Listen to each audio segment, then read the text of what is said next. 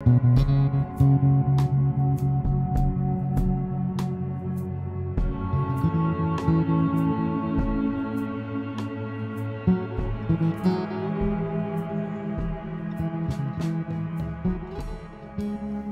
very glad to be here again to speak about one of my favorite subjects, Billy Bonney.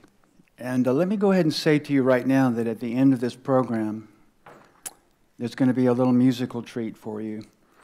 The book that you see up on the screens there, you can see that it has a musical message to it, and the last page of that book is a piece of sheet music. And that's really the piece of music that the entire book revolves around. And it's about a reporter in Santa Fe who is assigned to interview this kid who's in jail to find out what he's all about. And boy, does he get his money's worth, because they become friends, and we hear his story through this reporter's eyes as he interviews the people who knew Billy long after Billy has died. This is our man. This is the only known authentic image of him. We don't know much about his beginnings because his parents were Irish immigrants. They came into New York, and at some point there, Billy was born. We guess it to be around 1859. And he has a brother, but historians debate on whether or not it was an older brother or a younger brother. There's 2 years difference. I feel convinced that it was an older brother, and I'll get to that when I talk a little bit more about him. But here's what we know about the parents. Nothing about the father. And the father dies very soon in this story, probably there in New York. The mother is a jovial, loving Irish mother who loves to sing and dance. This is the only image we have of Billy's brother. Oh, let me go back. You know, you're probably wondering about that name there. William Henry McCarty. That's Billy the Kid.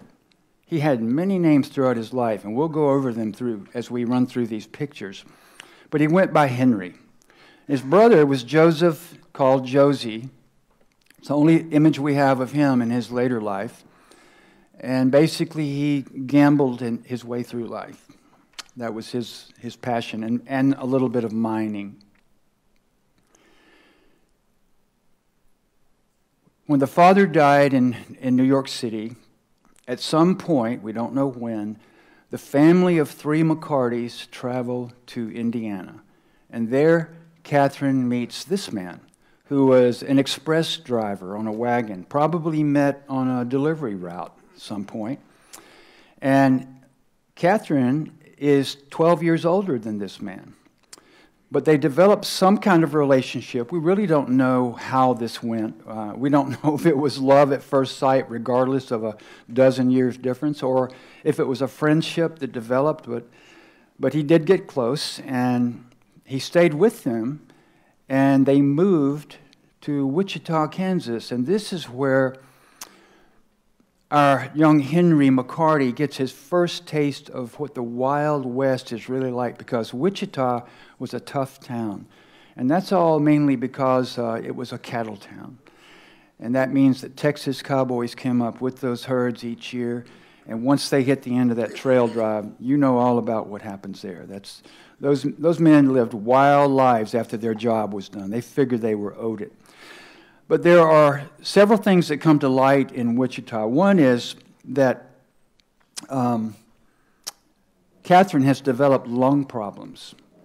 And so they decide to help her health-wise. And even after she's really entrenched herself in Wichita, she runs a laundry, very successful. She's active in civic politics, which is very unusual for a woman at that time. But her lung problem becomes an issue, and so they decide to move to Denver, thinking that higher elevation will be the answer to that. So they go there, but it doesn't work. So then they get more advice, And what they need is high desert, where the humidity is very low. And so they travel south to New Mexico. They stop in Santa Fe, and after 8 years of Mr. Antrim being with Catherine McCarty, they marry in Santa Fe. Then they keep traveling south, and one might wonder why they keep going. You know, Santa Fe would have been a fine place to settle. And we'll find out about this later. Silver City is the town where they head to. And that's all based upon, of course, a mining operation there for silver. Turns out that Mr. Antrim's main interest is mining for ore. He's a born prospector. He's that loner type. So when they get to Silver City, this is really where young Henry McCarty, now named Henry Antrim, this is where he experiences his brief boyhood. And I mean brief. Because things are about to happen for Henry that will change everything about his life. But while he's here, while he's growing up and making friends and having fun and going to school, I thought I'd tell you something that was said about him and his mother by one of Henry's friends, a young boy named Louis Abraham. He said this: Henry's mother always welcomed us after school with a smile, with a joke, and cookies. Henry was a good boy, maybe a little more mischievous than most of us at that time, but certainly more nervy. His eyes were always dancing with mischief. At this time in Silver City, we find out that Catherine has consumption. Now that's a death sentence in the Old West. There were things that were thought to help with it, but it turned out that many of those things just were really the flip side of help. They exacerbated the disease. So she's there now. Her husband, Mr. Antrim, has gone off to Arizona territory to prospect because, you know, the latest news there is that in this place called Clifton, Arizona, you've got a strike. And so that's where Antrim goes. Catherine is back in Silver City. And in her small house that they obtained, she's doing laundry for people. She's boarding people there. I don't know how that worked. I think it was a one-room cabin. But she took in boarders, and she was a baker to sell these things publicly. We found out about Henry that as a boy, he has a true penchant for mischief and adventure. And we also find out that he has a love for the Hispanic culture.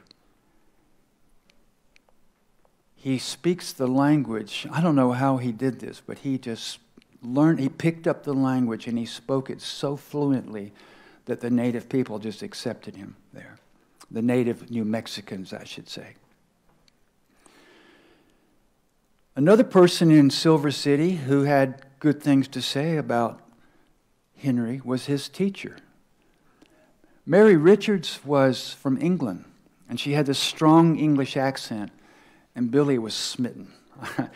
He was taken by her, and he was convinced that Mary Richards and he were long-lost relatives that fate had brought back together.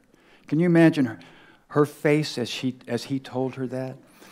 And she says, well, why do you think that, Billy? He said, well, for one thing, we're both multilingual. I'm sure he didn't use those words, but she spoke several different languages from her cultured education in England. But the other thing was that Mary Richards was ambidextrous, and so was Billy. I should say, Henry. That's going to slip 100 times during this program. Henry, Billy. But Henry was...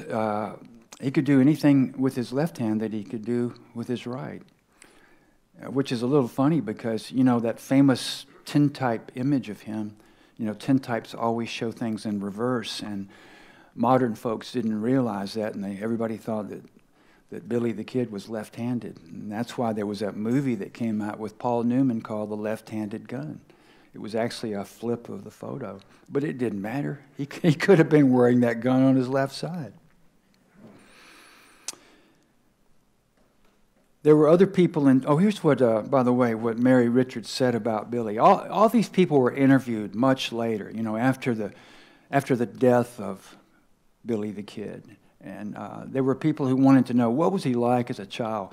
Well, this is what Mary Richards said about this young 14-year-old boy who weighed 75 pounds. Think about that. Henry was a scrawny little fellow with delicate hands and artistic nature. He was always helping with chores. Here's what other people in town, this is a collection of quotes from different people, how they described him. Listen to these adjectives and phrases. Courteous, anxious to please. He read and wrote well. He was spirited. He danced and sang. He was very daring.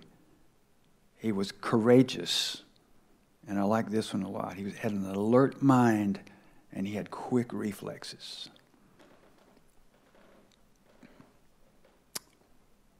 And he showed the beginnings of being a ladies' man. You know why that was? Because he was a dancer. He went to these Spanish dances that were called bailes. When you see it on print, it looks like bailes, B-A-I-L-E-S. And he danced. And those senoritas there saw him dancing, and he was a good-looking boy. They wanted to dance with him. And the parents, chaperones there, let them because Billy spoke their language. They knew that he loved their culture. Here's another view on Henry Antrim in Silver City. Sheriff Harvey Whitehill. Now keep in mind that he's the sheriff and that he's saying this long after the fact. He said, I didn't trust his eyes. He looked like a bad man to me. This could be a Monday morning armchair prophet talking here, wanting to look like he wasn't taken in by who this person really was. Billy, his first crime that's known to historians is really just the planning of a crime. He planned to steal jewelry from a department store that belonged to a man named Derbyshire. And Billy made the mistake of sharing his adventure to be with a friend of his. And the friend kind of panicked and thought, golly, Billy's going to get in a lot of trouble for this. Henry is going to get in a lot of trouble for this. So I better go tell Mr. Derbyshire. So he did. He ratted on him. Mr. Derbyshire took Henry aside and just really gave him a scolding, hoping that would do the trick. The sheriff was not involved in that. Now, about this time, Catherine dies. And this is a rare image of that actual grave marker, thanks to a gentleman named Bob McCubbin, who died last year. Had the greatest collection of Western photographs, I think that's a fair thing to say, right, of anyone in the world. And he was so generous in sharing these photos. Mr. Antrim, who's over in Clifton, Arizona, did not bother to come back. So the two brothers, Henry and Josie, are left here to deal with their mother's death. They couldn't afford a sexton to dig the grave, so the two brothers dug it along with the help of that friend Louis Abraham, whose quote I gave you earlier. The boys are farmed out to families. Henry first went to a family called the Hudsons, and then to the Knights, and then finally to the Truesdales. And this looked like a good thing, because Clara Truesdale, the mother in this family, was a true angel. She had nursed Henry's mother for months before she died. And so she was well known. She did love Henry, and so they took him in. And the father, Mr. Truesdale, ran a hotel in Silver City. And so he took Henry on as an employee to wait on tables and wash dishes in the restaurant as a way of balancing out getting room and board from their family. And listen to this quote from Mr. Truesdale. I love this. He's the only boy I ever had in my employ who never stole from me.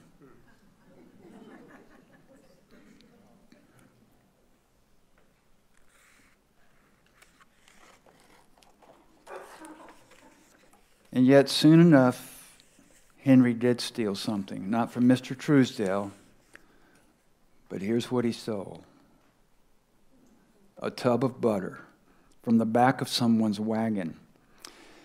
When he was caught trying to peddle it off to a merchant to be sold, the sheriff got involved. And the sheriff had two sons who were best buddies with Henry.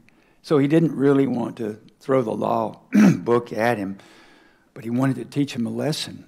He wanted to get him on the straight and narrow path, so he gave him a public spanking. This is probably something Billy never forgot. So where does he go now? Because Mr. Truesdale throws him out. He ends up next in a boarding house run by a Mrs. Brown. And in this boarding house, also boarding there, is a young fellow named George Schaefer. He's older than Henry, but he wants to be a desperado, so he's changed his name. You've got to have a good nickname if you're going to be a bandit, you know. So he changed his name to Sombrero Jack. So Jack takes advantage of a little social event that goes on in Silver City. There's a Chinese laundryman named Charlie Sun, whose wife is Chinese, and the wife gave birth to an African-American baby. So what did Charlie Sun do? He killed the baby. So Charlie Sun is very low on the list of popularity in Silver City. And Sombrero Jack decides to break into his laundry and steal whatever he can. So he gets blankets, clothing, and 2 pistols. And he asks Henry, "Can you help me hide some of this stuff in your room?" Henry says, "Yeah, that'll be an adventure." Mrs. Brown, cleaning his room, finds it, brings the sheriff over. Now the sheriff is involved in something more serious. He takes Henry to jail. He says later in interviews that he had no intention of keeping the boy a long time. He just wanted to scare him. But he told Henry that you could be here for months waiting on the circuit judge. This is a serious crime. So Henry says, "Well, okay, but look, I'm not getting enough exercise in here. So can you let me have some more time outside?" And the sheriff said, "I'll tell you what we'll do is we'll leave your door open to the cell certain times of the day, and you can use the cell block corridor here and walk up and down here." So on that very day, after they first installed that new rule for Henry, the sheriff returns from his duties and thinks he'll check up on Henry to see how he's doing. So he unlocks the cell block door and walks in, looks in the cell. Billy's not there. Henry's not there. Looks in the other cells. No Henry. Looks around the ceiling probably, around the floor probably. Where else can you look? And then he looks down at the end of the corridor at that small fireplace. And he starts thinking about this scrawny kid of 75 pounds and thinking, is it possible? So Whitehill sits down and leans and looks up the chimney and sees fresh scuff marks in the soot. This was the first of many great escapes by Billy the Kid. So he got off to one of the families that he had lived with, the Knights.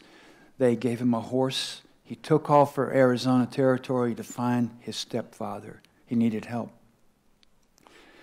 When he found him, they got aside alone to talk to one another, and Henry told him what had happened. And he said, I need some help. I need to stay with you. And Antrim's response to that was, "I want to have nothing to do with you. Don't ever come back to me again. So leave." And so Henry left, but on his way out, he stopped by wherever Mr. Antrim had his camp or a room. We don't know. But he stopped by there, and he lifted a pistol and some clothes. So that was his goodbye gesture to his stepfather. Henry travels on further into Arizona. He decides to call himself Kid Antrim. He really didn't have much choice about it. Everyone was calling him Kid because he was so small. So he tries his hand at what every other young man tries his hand at in that area, and that was moving cattle around and knowing how to use a horse and a rope. And he just wasn't very good at it. He was too slight of stature. But he had a job for a while with one of the most famous cattlemen of Arizona Territory, Henry Hooker. If you know the Wyatt Earp story, that's a familiar name to you. He was a good friend of Earp. And Henry also worked for John Chisholm, another big name in cattle from Texas to New Mexico. And he had kind of a cattle empire around the Pecos River. But he was fired from both of them. So he decides to wander a little bit. He ends up in a place in eastern Arizona Territory called Camp Grant. This is a military installation. This is the way camps and forts looked in that area at that time. I know we usually have an image from television of stockades, right, with the pointed tops on the logs, but this is your typical fort or camp here. And of course, this is a federal institution, and there are soldiers here. And always nearby, there develops this community of sin. Saloons and opium dens and gambling houses and brothels to serve the soldiers. So Henry ends up in this area, and he hooks up with a fellow who thinks he's mastered the art of horse theft. And Henry learns his craft and works with him. Henry is caught. Henry is put into the brig here. He tries to escape once by throwing sand into a soldier's face and trying to make a run for it, but he doesn't make it. One of his few escape failures. So guess what he does next? He escapes anyway, through an air vent. The second of his great escapes. He decides it's time to go straight. He gets a job working on a hay ranch. You know, hay was a big deal. And you could get a contract with forts to supply hay, and that was a great economical thing for you if you were the rancher. So Henry is a worker here on a hay ranch and having a legitimate job. On the first day of the job, he's working for this man named Sorghum Smith. You love these names that pop up. And so he goes to Sorghum and he says, "Would you consider giving me an advance on my payment?" And Smith says, well, what do you need that for? And Henry says, I got some necessities I need to purchase. Well, how much do you want? $40. Now, to understand what $40 means these days, you have to multiply that by 23.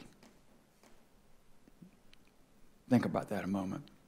We're getting up into the $900 in advance. Now, you know what Billy had? What Henry had? It's charisma, because he got that advance. And what did he buy? A pistol, a holster, and ammunition.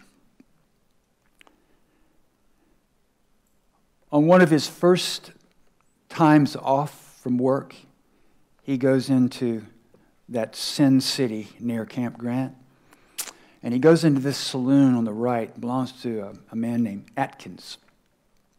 If you look at that sign, it says Saloon and Bank. That's the real thing.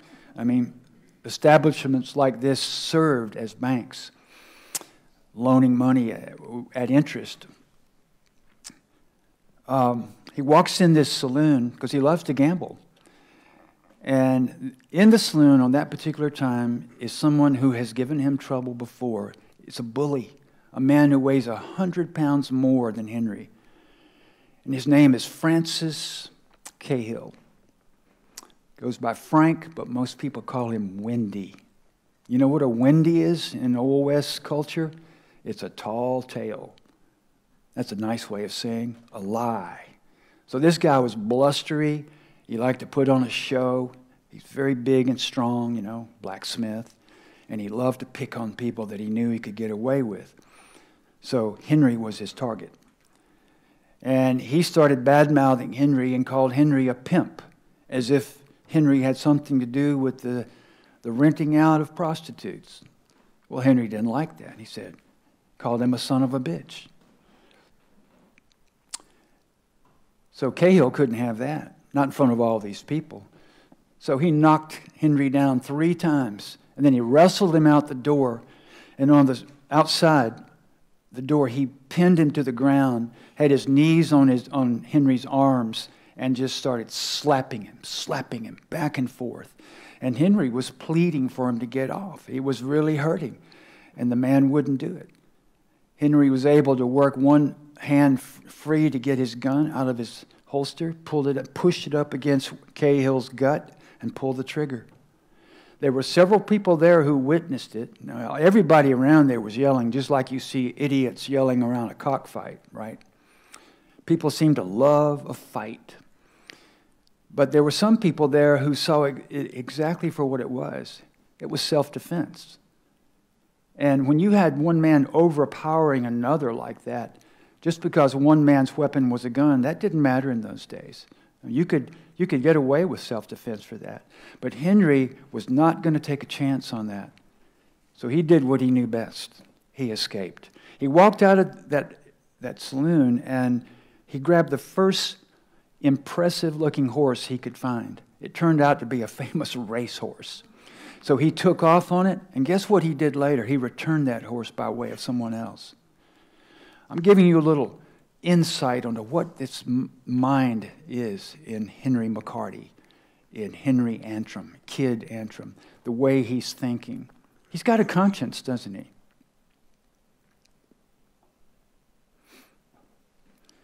So now he's wanted. Where do you go when you're by yourself and you're wanted by the law?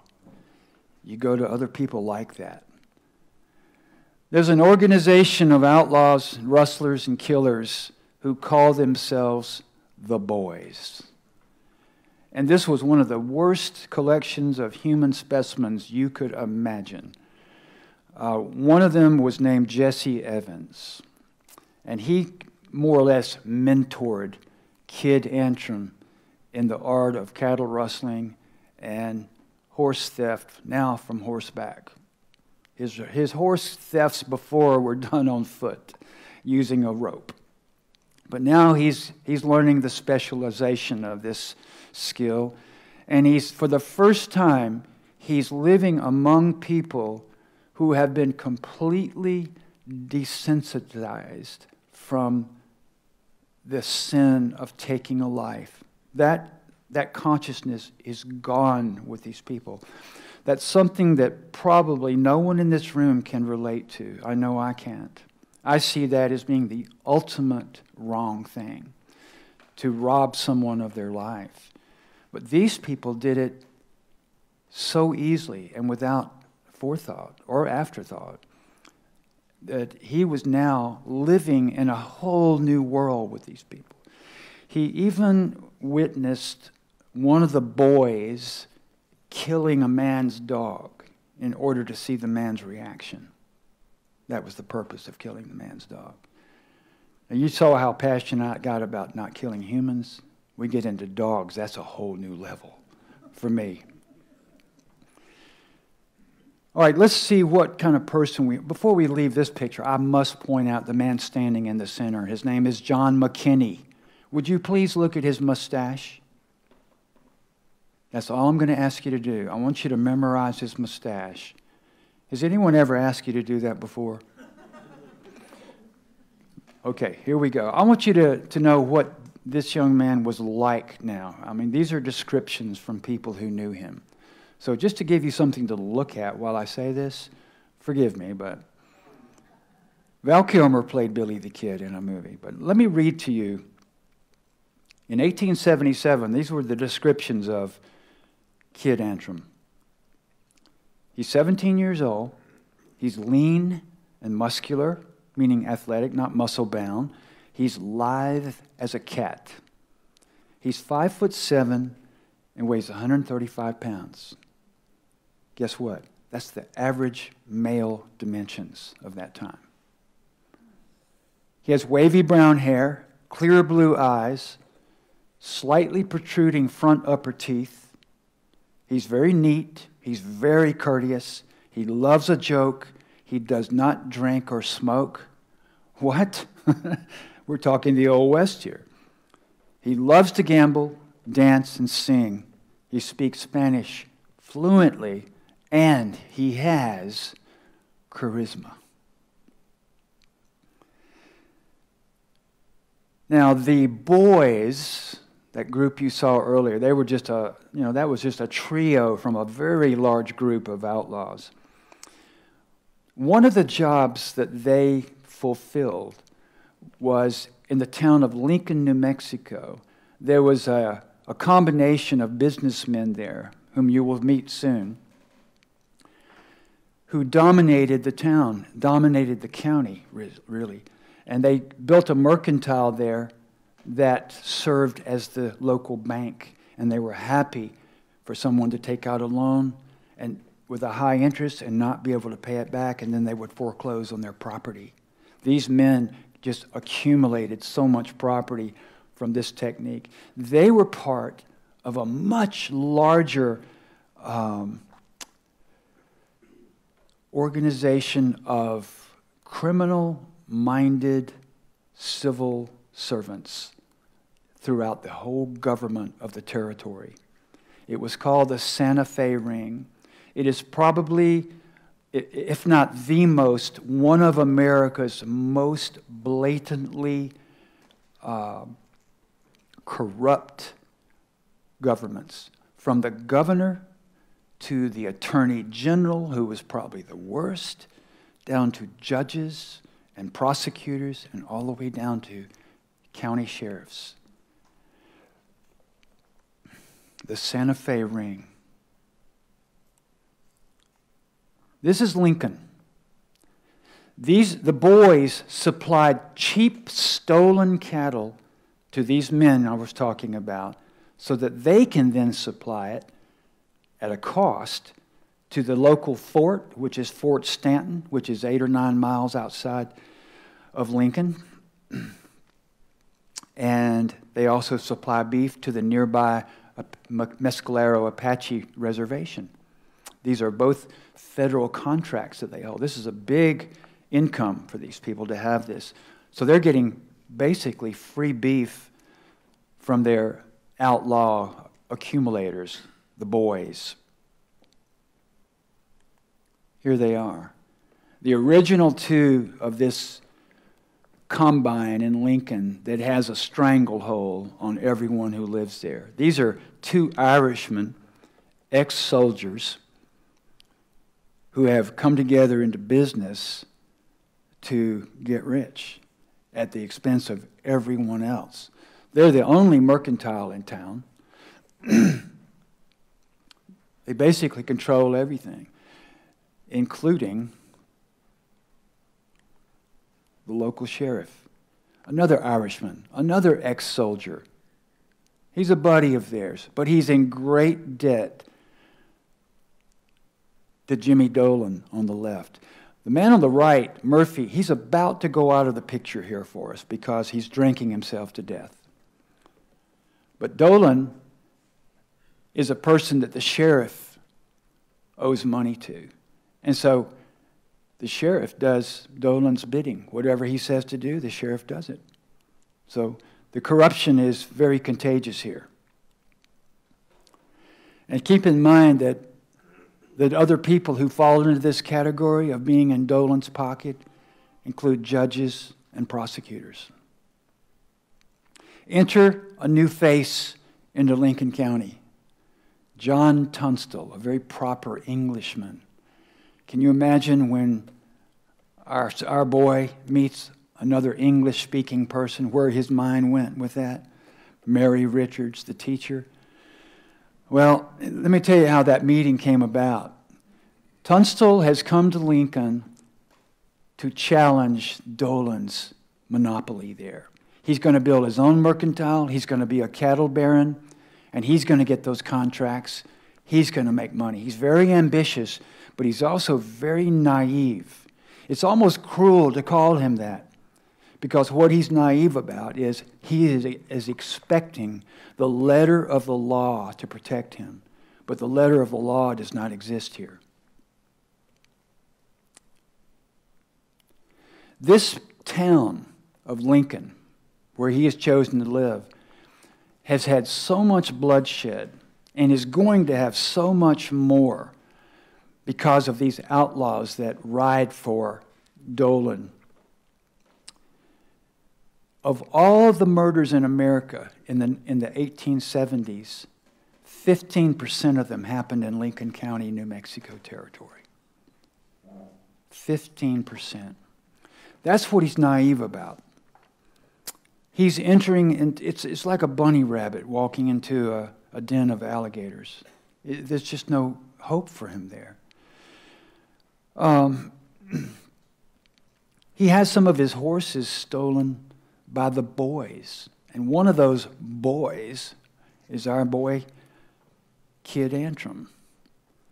And he's arrested. And he's put in jail. And now the strangest thing happens. When Tunstall goes to the jail to meet this boy, instead of prosecuting him, he offers him a job. There's only one word for that: charisma. He had to have seen something in Kid Antrim that impressed him. And this was the first man to ever do something for Kid Antrim. He gave him a job, a really nice job, on a great burgeoning idea of a ranch. And he also gave him the promise of having his own ranch one day. All of this is part of the package. He gives Billy, for that's what he's now calling himself. I can now stop stuttering over Henry. Henry takes on the name William H. Bonney. He just chooses that. I figure that's got to have something to do with his father, but we don't know. But he goes by Billy. Billy's got this job, new guns, new horse, new rifle. This is something new for him. This is a watershed moment. He's going straight for good. All that other stuff, all that crime, that's behind him, that's gone. All right, here is a name and a face I'm betting most of you have never heard of. And yet, you could probably say that it is because of this man's death that we have the Lincoln County War, which is just about to explode. This is a German who served in the U.S. military and was a friend of Murphy and Dolan and Brady. And he's one of the quiet partners in their business.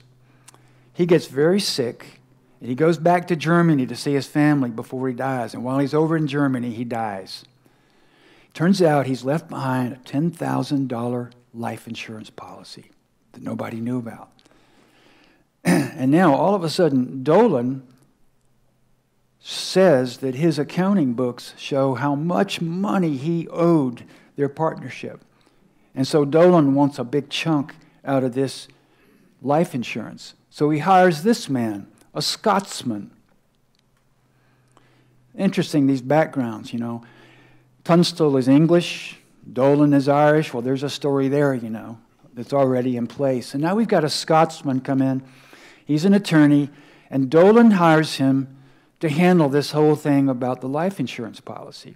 So McSween goes off to St. Louis, and then he goes up to New York City, and he retains law firms to help with this. He's successful, but he's amassed this huge expense in his travels.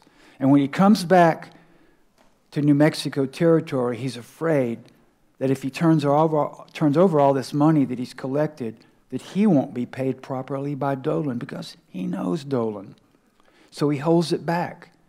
So Dolan takes him to court. And who's in court waiting on him but those judges and those prosecutors who are in the pocket of Dolan? It's all fixed. And so the outcome of that is that McSween is ordered to hand over physical materials in place of any money that he won't give up.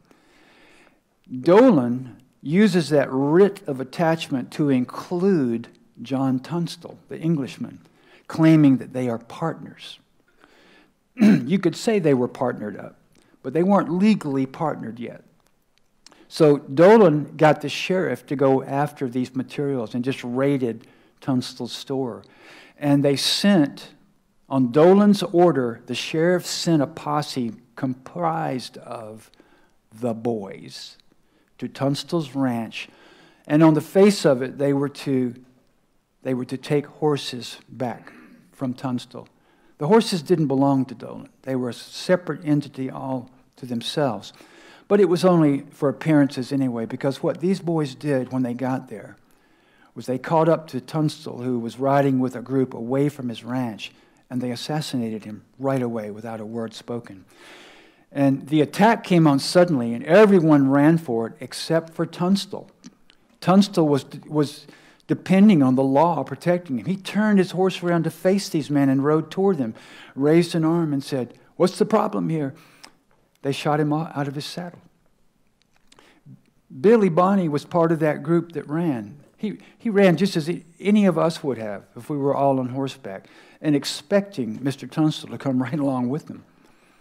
But Tunstall turned around and went toward his death.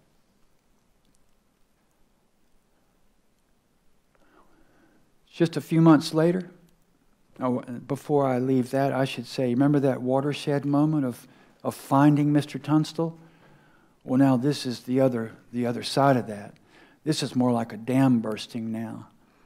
And I guess you'd have to call the lake behind that dam revenge. They have killed Billy Bonney's mortal savior on this life on earth. This man who has offered him so much, he's gone. And now Billy is back to square one.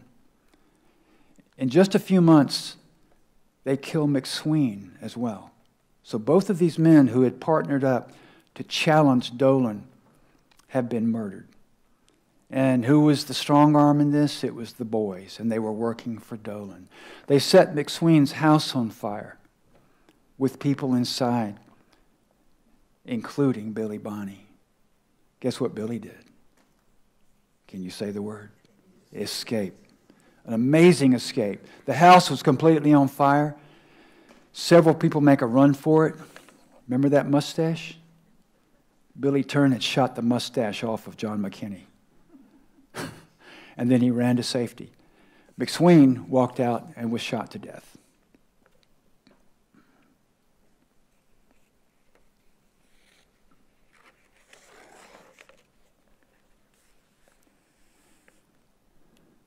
Tunstall's employees organized into a group they call the Regulators. Here are a couple of them. Dick Brewer, a highly admired man, very good looking, very strong, much admired, hot-tempered, but a good leader. He was from Vermont. Next to him there is a part Chickasaw man named Fred Waite, highly educated, had been to college, but good with a gun. On the left, a Georgian, Charlie Beaudry. He's from Wilkes County, Georgia. That's halfway between Augusta and Athens. A known killer, a good person to have on your side in a fight, because that's what's coming. And on the right, Doc Scurlock from Alabama, a poet and a killer. So these are the men who are on one side of the war against the boys and against Dolan. Take a look at this other side. I want you to pick out any face and just look at it. And you already know something about this side. There's not a pleasant face in that crowd. On the right photo, that's Jimmy Dolan sitting down, and that's big Bob Olinger, a friend of his on the right, and he will play a big part in the story to come. Cold-blooded killer. Cold. He was known on at least 2 occasions to trick somebody by acting friendly, walking up to them and shaking hands with them, and while shaking hands, pulling out his gun and sticking the gun barrel into the stomach of his adversary and killing him. You know, a shot to the gut in those days was a horrible trip to death.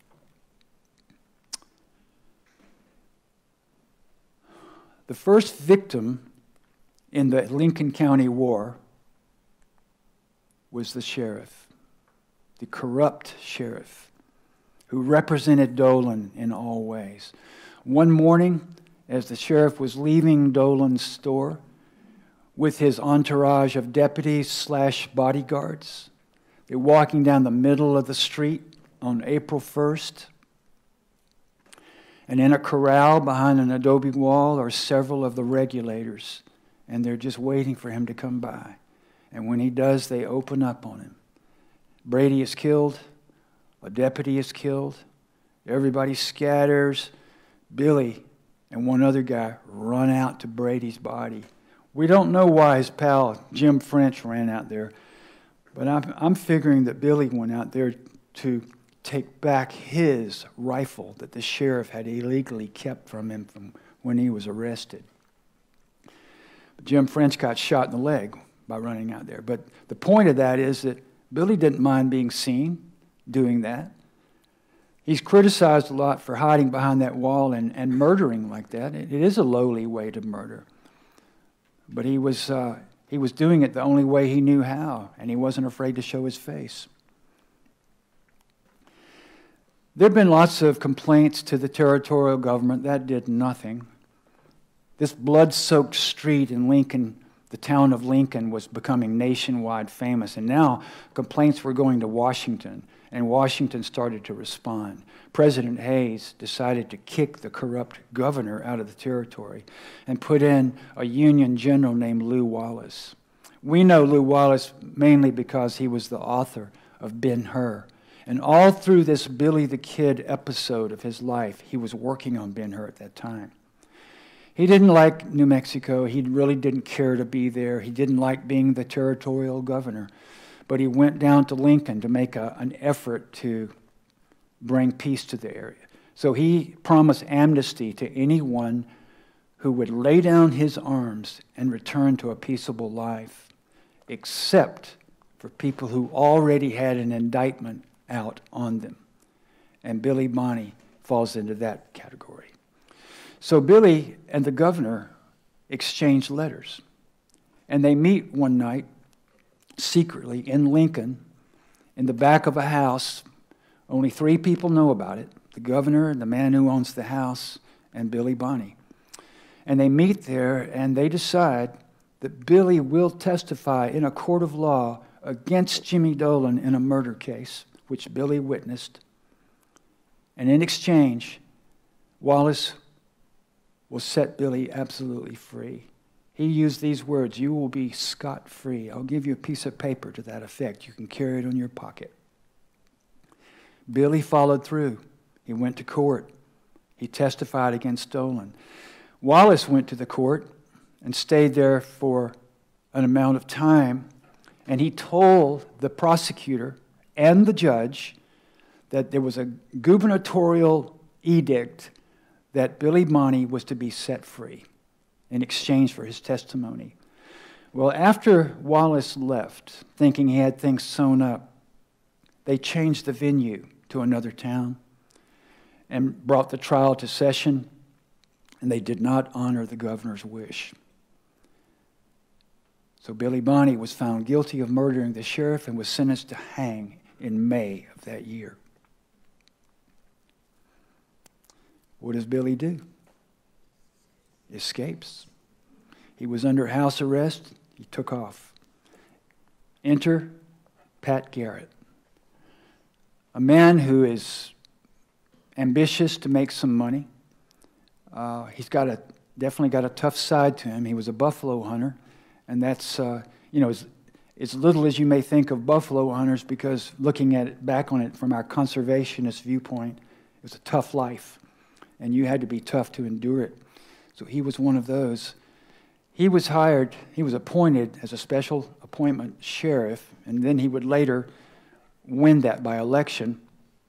But he was appointed to be the sheriff, and his number one priority was to bring in or kill Billy the Kid. That's what they were now calling him, thanks to a newspaper reporter who came up with that idea. Now Garrett put together a posse and went out in the dead of winter, snow on the ground, and just did a grueling search to find him. But he was assisted by another posse, and credit has not gone out to these people, especially the man who led them, until recently. This man, Frank Stewart, came from Texas, from Tascosa, And he probably knew Billy because he's in the horse trade business. And the reason Billy ever went over there was to sell stolen horses. Frank Stewart was appointed as chief deputy for the Canadian River Cattlemen's Association. And they wanted him to go over and retrieve the livestock that had been taken by the kid.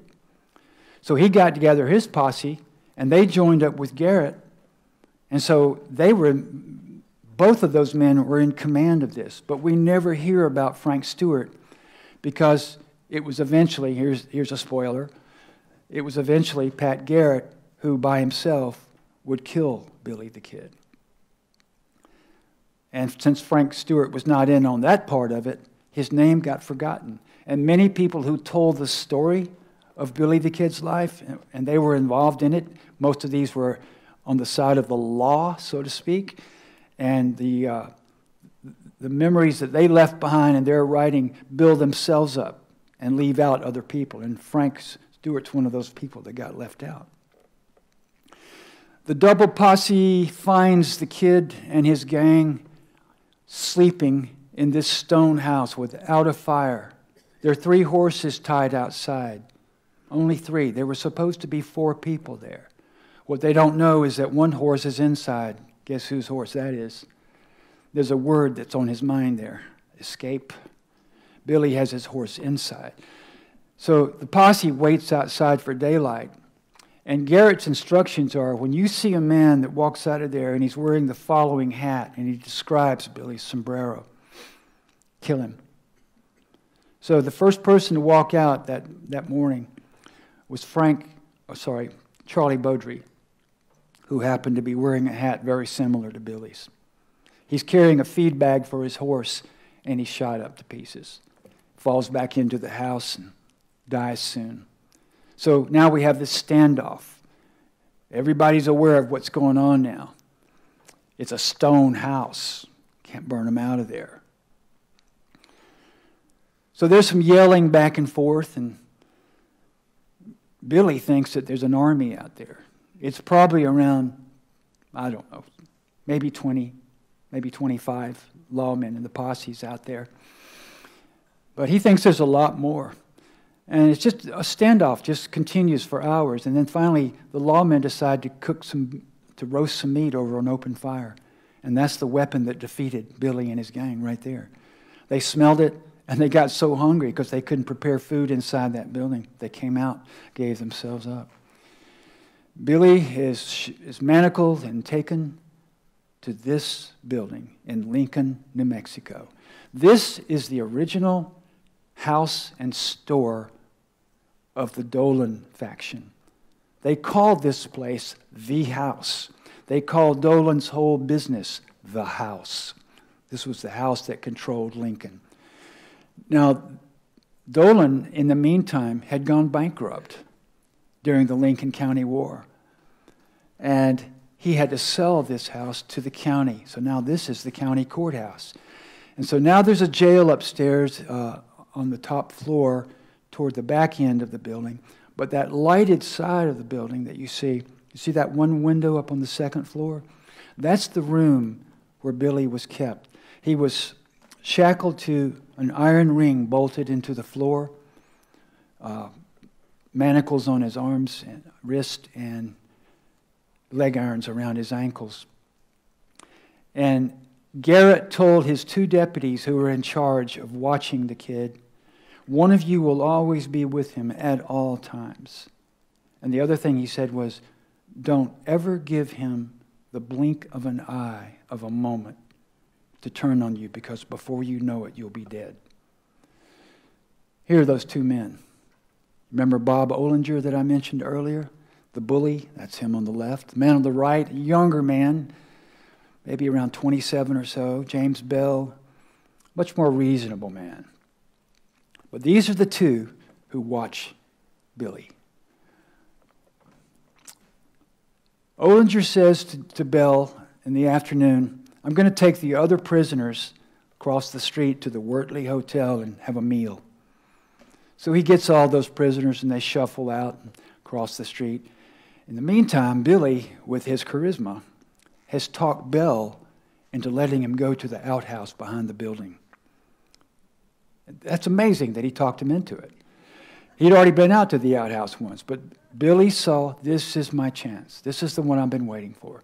So they go to the outhouse, and on the way back, nobody knows exactly what happened, but when they come back into the building and they start up this narrow staircase, somehow Billy gets the better of Bell. Most historians think that Billy, with his slender hands, could slip out of the manacle, and then he used one end of that like a medieval mace and hit Bell with it. And some historians say he got Bell's gun. But another witness says that when Bell was finally found in the backyard dead, he had his gun in his holster. It had never been removed. So here's what I think probably happened, and this is not my original idea. A lot of people believe this. There was probably, most likely, a plan being made by the Hispanics of Lincoln County to rescue Billy. Now, this is something that was brought out recently by a relatively new author named James Mills, who wrote a book called Billy the Kid, El Bandido Simpatico. And it's mostly, the revelations in it are that Billy had such camaraderie and support from the Hispanics, and they were planning this breakout. Well, my guess is he got word that they were leaving him a gun in the outhouse. And I think he got that gun and stuffed it in his waistband and pulled his shirt out over it, so when he came out, Bell would not have a clue. And at the top of the stairs, he turns around with that gun. And he begged Bell not to run. He said, I don't want to kill you. But Bell panicked and ran for it, and Billy shot him and killed him. Now, across the street, Bob Olinger is sitting with the prisoners having his meal, and he hears this gunshot. And, you know, my thought is, his first thought is this: oh, no, Bell's killed the kid. I'm not going to get to watch him hang. But he's got to go check on it. So he goes across the street, and Billy, who knows that all the deputies always walk the side trail around the house to get to the back entrance because that's closest to the only stairs that go up. Billy goes back to that window that you saw a while ago from the outside. He raises the bottom of that. He's got in his hands now Bob Olinger's own shotgun, the one that he prodded Billy with so many times and threatened him with. So Billy's waiting for him right here. And when Olinger crosses the street, opens the gate, and starts walking into the vacant lot, he hears his name called. Hello, Bob. And he looks up. There's Billy Bonney holding his own shotgun aimed at him. And it's at that spot where this marker is put. Billy is in no hurry to get out of town. Pat Garrett has gone to White Oaks nearby to buy lumber to make the scaffold to hang the kid, and left behind his two deputies to take care of things. The two deputies are dead. Don't give him one blink of the eye, remember? Just like that it happened. It's the most remarkable escape story in the Old West. I think almost any historian will agree with me on that. Billy steps out onto the balcony of that house and addresses the citizens. It's like he's running for governor or something. He's talking to everybody in a friendly way, and he explains, I did not want to kill Bell, but I had to. I have to get out of here, and I don't want anybody to try to stop me because I don't want to kill anybody else. He spent 45 minutes talking to them. He asked someone to get him a horse, and he did. Billy's got one of his leg irons snapped off by now, but he can't get the other one snapped off. So when he tries to get on that horse, he's got that chain, probably wrapped up in his waistband, and it drops free. And as he gets up on the horse, it scares the horse to death, and the horse stands up on its hind legs and throws Billy. Billy gets up laughing. I can't help but think he's saying something to himself like, one heck of a getaway, Billy. He gets back, he tucks that thing in tighter, gets up on the horse, and he rides out of town singing a song. Many people all over the countryside are willing to take him in and hide him. And that's what goes on for months. But Billy is eventually drawn toward his favorite place, Fort Sumner. Fort Sumner used to be a military installation, but it became defunct, and so the buildings were sold over to the public. And this house here belonged to a man named Pete Maxwell, who was an acquaintance of Billy's. It turns out that Pete's sister, Paulita, was Billy the Kid's true sweetheart. He was said to have quite a few, that smiling, sparkling-eyed dancer. But this was his one true love. Now, he and Paulita could have taken off from Mexico, or they could have gone up to the Northwest and changed their names. But there was something about that community and that culture, and that was Billy's home, and he wanted to be there. While Billy is there, and just after he is visited with Paulita, he decides to go cut himself a piece of meat off of a hanging slab of beef on the porch of Pete Maxwell. And when he gets there, he's got a knife and he's got his gun, because he's Billy. And when he gets there, he sees two people that are strangers to him that he doesn't know. So he asks them in Spanish, "Who are you? Who are you?" And he gets no satisfactory answer from them. So he starts backing into Pete Maxwell's bedroom. Pete Maxwell's gone to bed a long time ago. But in the meantime, Pat Garrett, who has just come to Fort Sumner, has gone into Pete Maxwell's bedroom and is sitting on the edge of his bed talking to Maxwell. "Where can I find the kid?" And then the door opens, and there's the kid. It's a full moon that night, so his silhouette is brilliantly showed up against the door frame. And he says, he's talking to Pete Maxwell. Who's out here, Pete? Who is it? Who is it? "Quienes, quienes." Those were his last words. Maxwell nudged Garrett and said, "That's him." Garrett didn't hesitate. He pulled his gun. Garrett recognized his voice, too. He shot once and hit Billy in the chest. And he shot again out of panic, hit some furniture, but Billy died right there.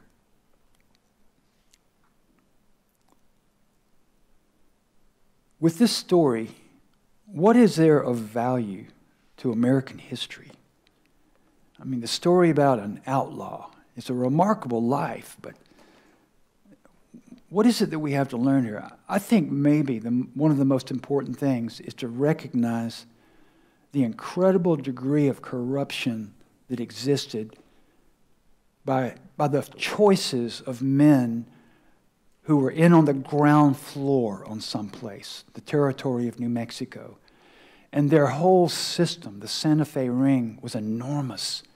And these people were getting rich at the expense of everyone else. So there's that. But there's also value in looking at how a young orphan responds to being cast out into a life so bloody and how he deals with that. He tries to go straight, but he's not allowed to. There's another value to talk about with all this. There have been so many books written about Billy the Kid. Why another one?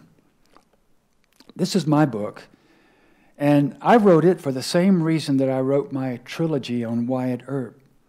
I'm not trying to outdo somebody else's biography of Billy Bonney. I don't think I could do that. But by offering historical fiction, I can get the reader to know this person better. And I feel that I can do this, that I'm given the right to do this by the amount of study that I have put into this. I'm not somebody who chooses a new subject every week and writes a historical fiction about them. This is somebody that I've poured some of my heart and soul into in studying. So I want the reader to know what this kid is like. And I do it through a newspaper reporter who writes this piece of music for Billy. Billy never got to hear it. But as I told you before, it's on the very last page of my book, and I'd like to play that for you right now. Here's some other values you can consider. The gun that killed Billy the Kid, it sold for over $6 million in auction. The last tintype of Billy the Kid sold for $2.3 million at auction. Think about that. That little piece of tin is that big.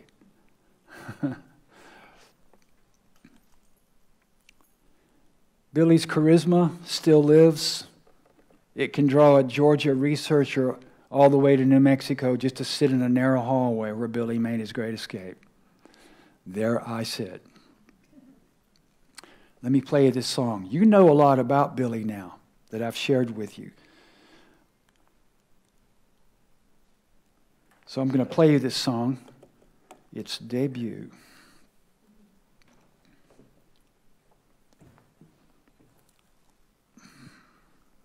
This country shows no mercy to a young boy on his own, with no one to light a candle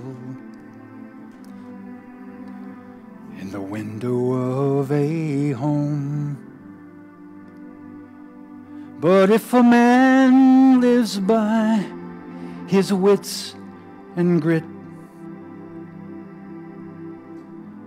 and plays the cards he's dealt, he just might have what it takes to make that journey by himself. Hold dear your mother's lullaby. It's all that you have left.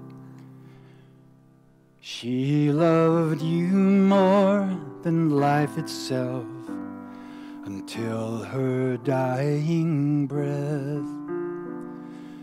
Forget me not, my bonny child, for I will soon depart. I am crossing to the other side, so hold me in your heart. Oh, Billy, take the best of her and hold your head up high. She taught you your good manners, but you still have to survive. So keep one eye upon the trail and one eye behind your back. You can live your life just like a king, but watch that one-eyed Jack.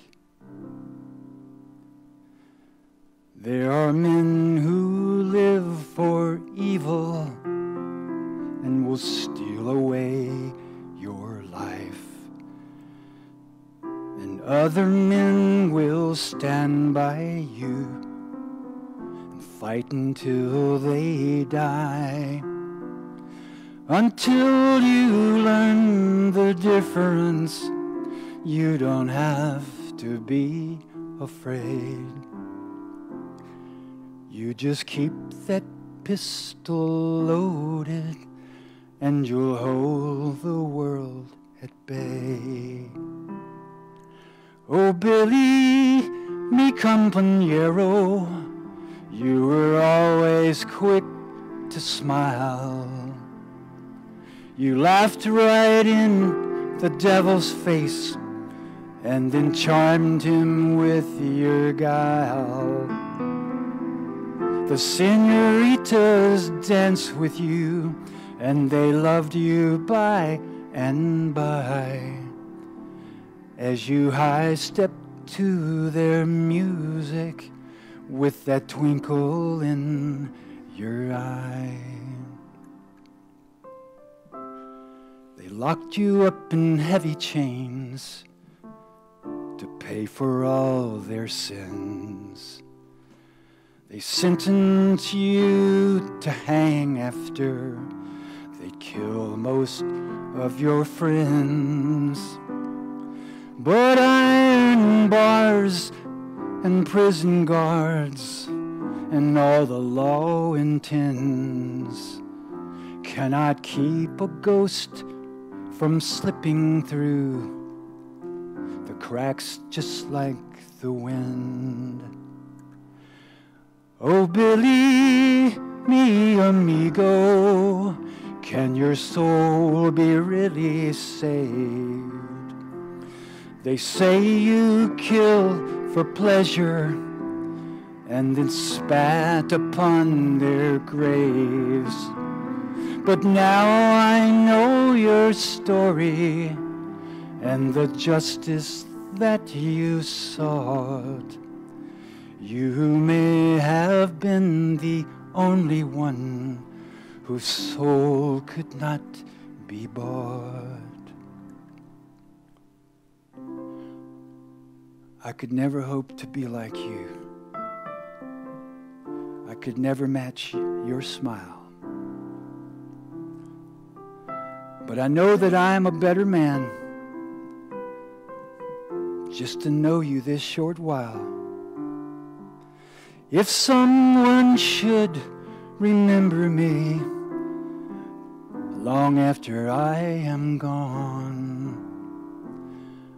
I pray that it will be because someone still sings this song.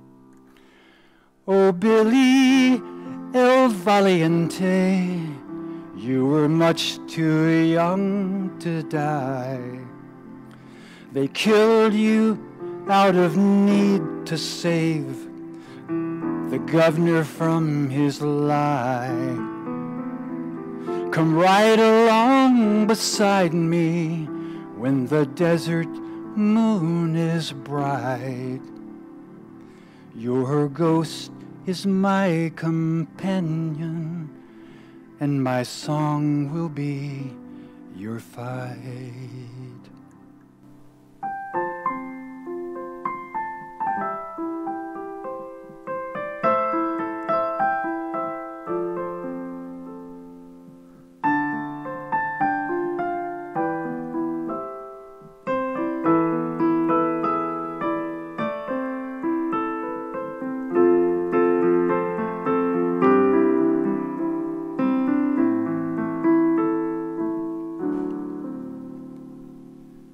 Your ghost is my companion, and my song will be your fight.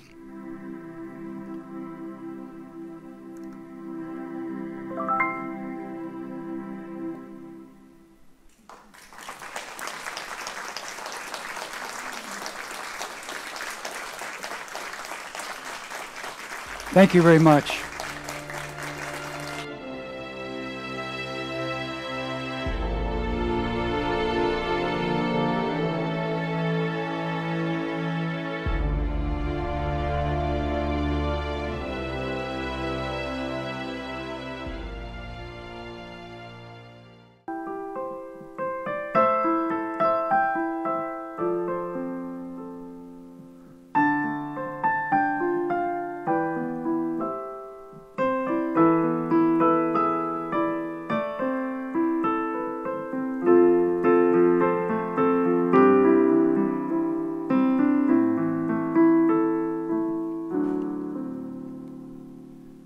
Your ghost is my companion, and my song will be your fight.